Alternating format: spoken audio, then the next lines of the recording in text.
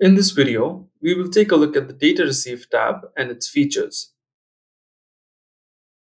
The Data Received tab displays the list of documents or variables that have been returned to a specific gateway process. It displays details such as the file name, when the file was created, email status of the document, and more. Click on the Refresh button to refresh the list of documents displayed and the details associated with those documents.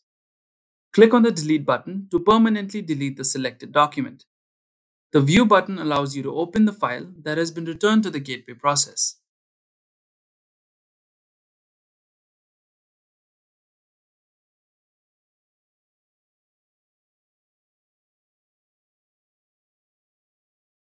This button allows you to view the original process document for which this output file was returned.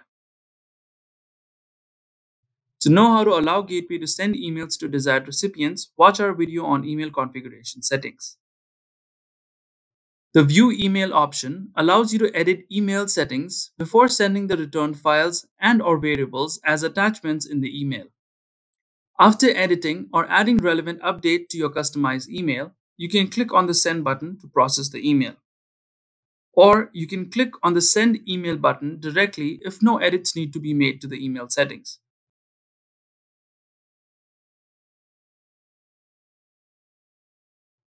This option allows you to view the details of the returned file.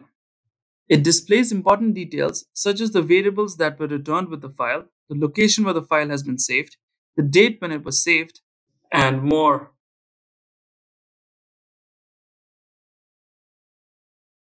You can also click on individual processes to filter the returned documents accordingly.